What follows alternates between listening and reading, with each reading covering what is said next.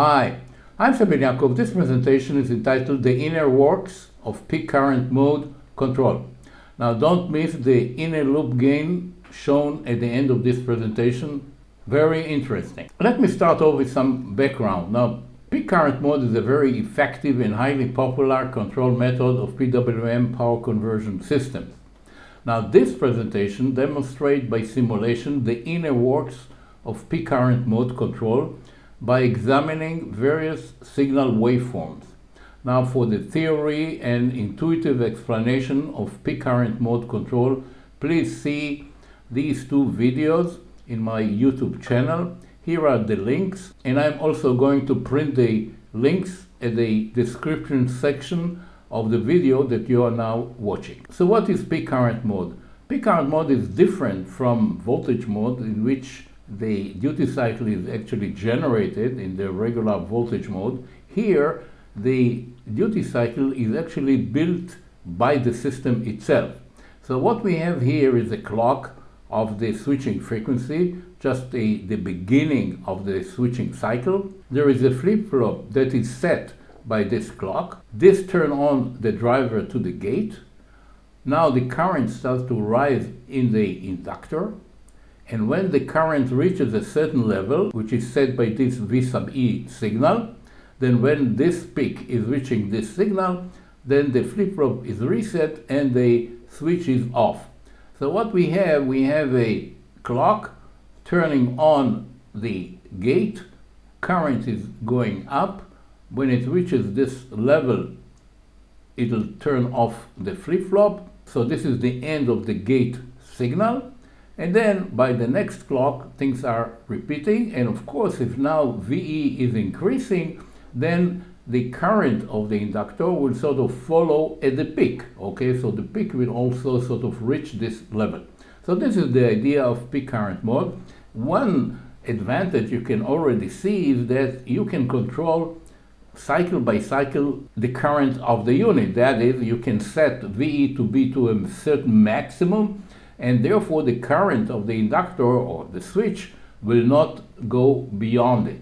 So this is one very big advantage of peak current mode, but there are some other advantages. I'll talk about them later on. So in a power supply, what you do, you have the peak current mode modulator. This is the modulator that I just talked about. But then you have a sort of called outer loop. You sense the output, you compare it to a reference voltage, and this actually sets this V sub E level. So say if the voltage is too low, okay, this level will go up, the current of the inductor will increase, which will close the gap, so the output will reach the desired level as set by this V reference. So this is the way it works. Here I'm showing a boost converter. The current of the inductor is actually measured by this resistor. This is a filter. I'm not going into it in this presentation. You can of course measure the inductor current by a sense resistor. Then you need an amplifier. Some controllers do have it. We'll see it later on. But this is the basic concept of a peak current mode control. So the peak current control actually has two loops. There is the inner loop of the current, and then there is the outer loop of the voltage. Now you work with this loop closed, and then you are controlling the output by the outer loop. Now it turns out that having a closed loop, an inner loop, which is actually controlling the current of the inductor, the state variable, you control the current of the inductor, and therefore you might say you are actually reducing the order of the system. A regular DC to DC converter is a second order, at least because you have an inductor and a capacitor, which I'm not showing here. While if you sort of replace the inductor by a current source, and here I'm showing it like this, because in a closed loop the inductor becomes like a current source, so you sort of get rid of the inductor. So the system becomes a first order, which is much easier to close the loop, to compensate. So you don't need a like type 3 compensator. It could be type 2, like a lead lag. So therefore the peak current mode is really very beneficial in terms of the dynamics of the system.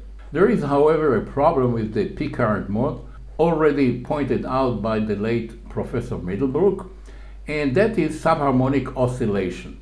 And here I'm showing here the geometrical interpretation, actually the explanation by Professor Middlebrook.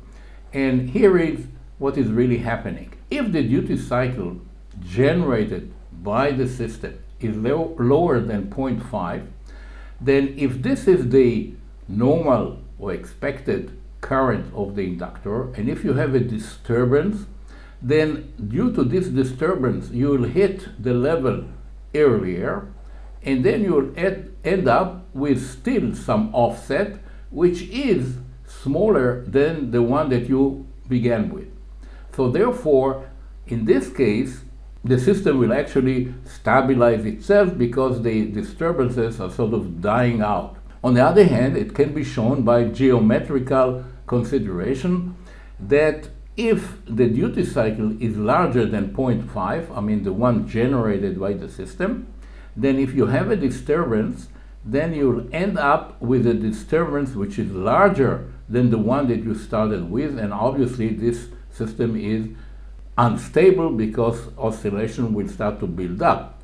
Now this is called subharmonic oscillation because you see that you start with a disturbance, you go to a disturbance which is negative, that is the other polarity, and then on the next cycle you'll have another disturbance which is the same polarity. So the frequency of this disturbance is actually half the frequency of the switching. This is the switching cycle, and the oscillations will be twice this period. So this is a problem that has been noticed many years ago, and there is a remedy to it. And the remedy is to add the so-called slope compensation. So rather than having a constant level here, we add a slope here to this level, so it goes down. And here I'm showing it in a sort of a illustrative way, how is this slope is really helping.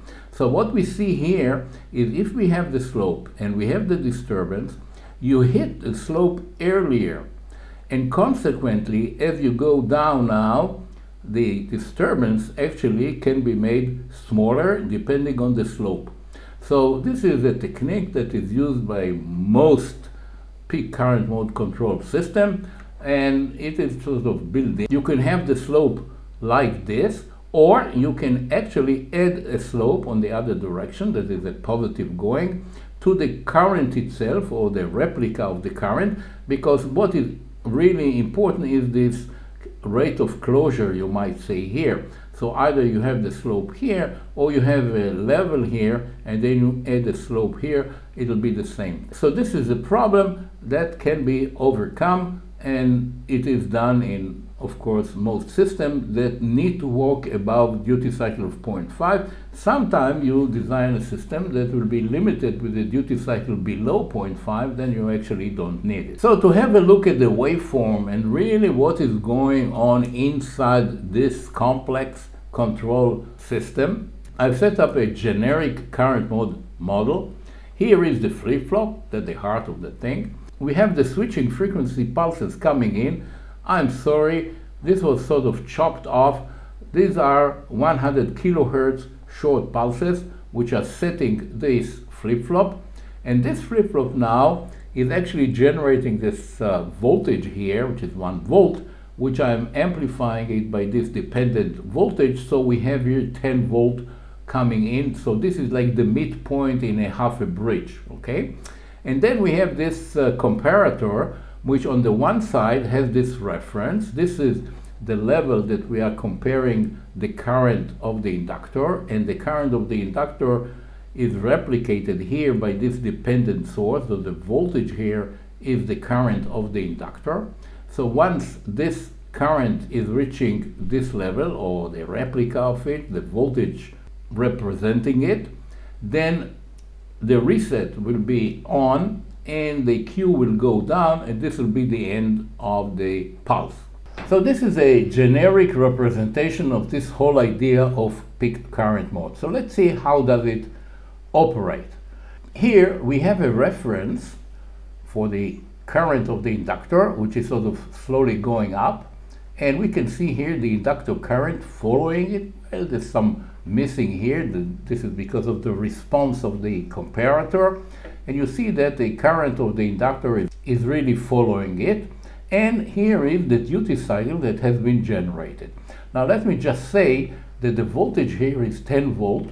So if the output is, say, 1 volt, then the duty cycle is 0.1. This is a buck converter. So here we have a duty cycle. This is V out of 1.5. So we don't have problem of subharmonic oscillation. And of course, if the reference goes up and the current goes up, then the output also goes up. And here is the duty cycle. Well, it's about 0.15, whatever. This should be like 0.15. And here is the basic operation of the unit. Now, if I push this reference to a higher level and the output is above 5 volt, which is a duty cycle of 0.5, you see this subharmonic oscillation. So we see here that up to here it's okay, and then it starts here oscillating, and this is very bad. It could harm the system. Also, you have an output now, a low frequency deviation. It could be higher and higher. So this is a very bad situation. And what you do, you can remedy this by the slope compensation. Rather than having a down-going slope, I've added an up-going slope to the current. Here it is. The slope is generated here. This is the slope here. So thereby I'm adding actually this slope compensation. And here it is. You see now we are at a duty cycle of 0.9596. This is the duty cycle. This is the current. Everything is fine. This is the slope itself that I've added. And this is now the current plus the slope, okay? So this is the current plus the slope. And you see that everything is working very, very nice. Now, as I've said, a big advantage of the peak current mode control is that it is reducing the degree of the system. So rather than having a second order, we have a first order system. So the compensation is simpler. So now I'm just looking at the behavior of the outer loop. So, but I'm doing it by adding here an excitation, a sinusoidal excitation for this reference. And this is like a chirp signal. It's a time square. This makes it like a sinusoidal waveform which is increasing with frequency, with time. And then I'm be looking at the output and see how is this output is affected by this reference signal. So here it is. This is the reference signal. You see that the frequency is sort of going up. And here is the output. Well, I didn't go into the fine details of the numbers here, but you can clearly see that the amplitude is going down, and I can assure you it's at 20 dB per decade, and that you don't have any peaking here, meaning that there is no second order effect. So this is like a first order system. And here is the close-up of the system. Again, we are at a small duty cycle, like a 0.16. This is the output. This is the excitation signal. You see the current is following it, and here is the duty cycle accordingly generated by this process. Now, if the duty cycle is about 0.5, like here it's 0.667, we start to have this subharmonic oscillation, very nasty, very bad. You see the output. And to remedy this, we can add the slope as I did before. Once you do it, everything comes to be in order, everything is fine. So this is the remedy that you can use to arrest this subharmonic oscillation.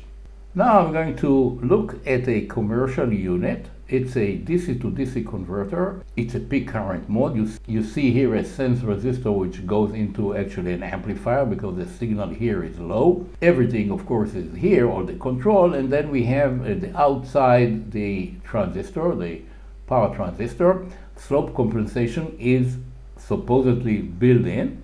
So let's have a look at this.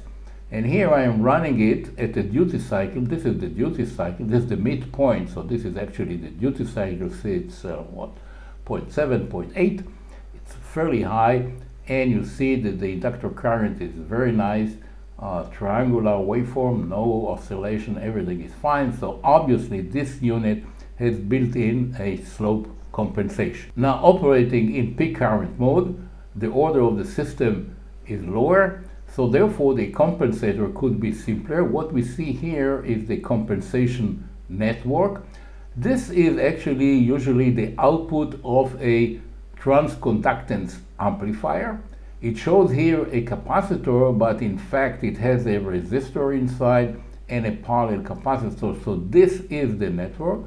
This is very typical of a lead lag compensator. It's a type 2, which of course is okay for this case in which we have peak current mode control. Now I'm going to show something which I don't think that many of you have seen, and that is what is the loop gain of the inner loop, the current loop. So to do this, first of all, I'm putting here an excitation. I'll explain the reason for it in a second. And also, I'm actually neutralizing the outer loop. This is done by clamping the voltage here to a voltage source. So the feedback, the voltage feedback doesn't make any difference anymore. We are now controlling the level at which the inductor current will reach. The peak value of the inductor current is controlled by this signal. So by setting here to 1.7, it'll come to a given point. Of course, there's some scaling here between the current and voltages, etc. But the point is that now there is no outer loop operating. Okay? So there is only the inner loop. So what I did here is the following. I've added an excitation to the loop of the current. Now this is a very well-known, of course, technique for looking at loop gain in closed loop. Okay, so by having this signal and looking at the ratio between this volt and this volt, this will be actually the loop gain, the measure of the loop gain. Now for those who are not very familiar with this, let me explain it with this circuit, which perhaps is simpler to understand. Now rather than having this source in series, I can represent it in this way. This is like a summing point, okay, this whole thing. We have here excitation, we have here the feedback coming out, okay, this is here, and here we have the feedback coming in, okay. Now the feedback coming in is the sum of this plus this, okay, or minus this, depending on the polarity, exactly like here. F feedback in is this voltage plus this voltage. So here it's done by a source which is connected in series, and here it is shown like a summing point. So this voltage is this plus this, or this minus this, depending on polarity. So this is actually what we are doing. Now obviously, if you have a system like that, and you have access to this point and this point, then the ratio between this and this is the loop gain, because you start here, you go all the way, you come back, and therefore this signal divided by this signal is in fact the loop gain. Now the difference here is of course the excitation, okay? So this doesn't change, but the ratio of this and this is the loop gain. So here it is, what I'm getting. This is the in, feedback in, and this is the feedback out, and one is on top of the other. And lo and behold, it would mean, and here I have it in an expanded scale, and here it even zoomed in. Now it is obvious that the output is very close to the input. So it seems that in this case, the loop gain is 1. This is very strange. We are not used to this at all. Phase is the same. There's no phase difference. So the loop gain is 1 in this circuit. Now what does it mean? Okay, let's have a look at this system, and I'm redrawing it a little bit so we can do some calculation here. So what I did, I actually moved this to the bottom. So this looked like a classical feedback system. A is 1, this is the system is like 1, and this is the feedback. Loop gain, of course, is always the total value here, okay? So we already said that the loop gain is this ratio between this and this. Now, the gain between here and here, like in any system, is the transfer function of A of the system, which is 1 here, divided by 1 minus loop gain. This is the classical expression for a feedback system. I am not assuming that LG is negative, I'm just taking it in its right polarity, so this is why this is minus here. Now it turns out that this loop gain now is approaching 1. This is what we have seen by simulation, okay? So what does it mean? It means that the gain here is very large. So that is, I have a small excitation here, okay?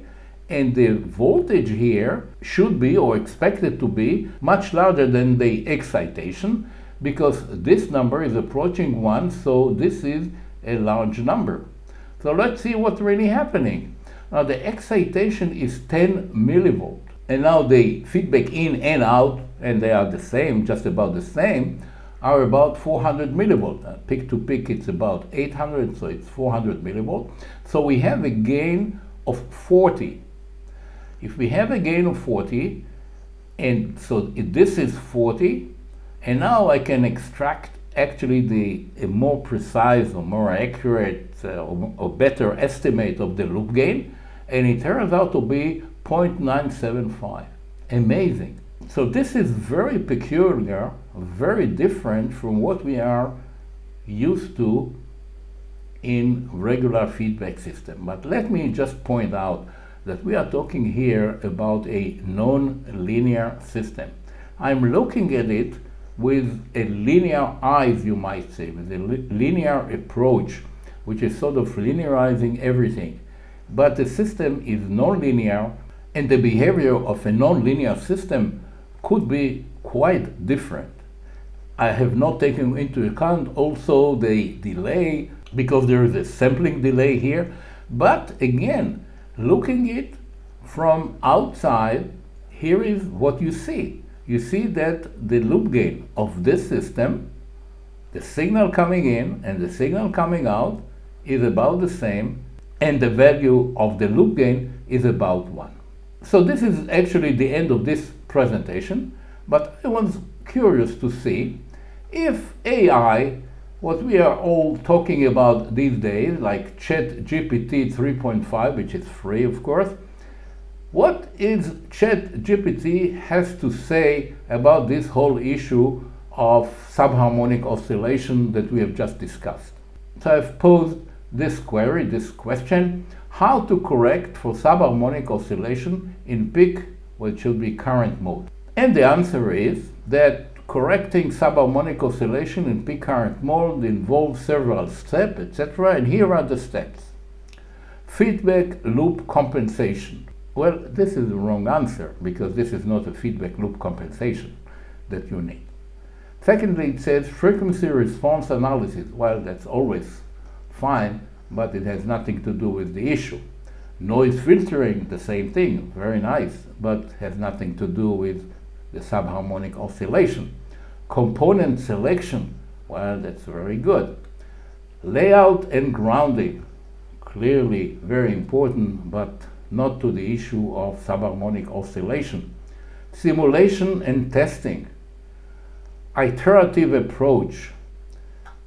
And then it sums out: by following these steps and carefully analyzing behavior of the peak current mode control loop, you can identify and mitigate subharmonic oscillation to achieve stable and reliable operation of the power supply.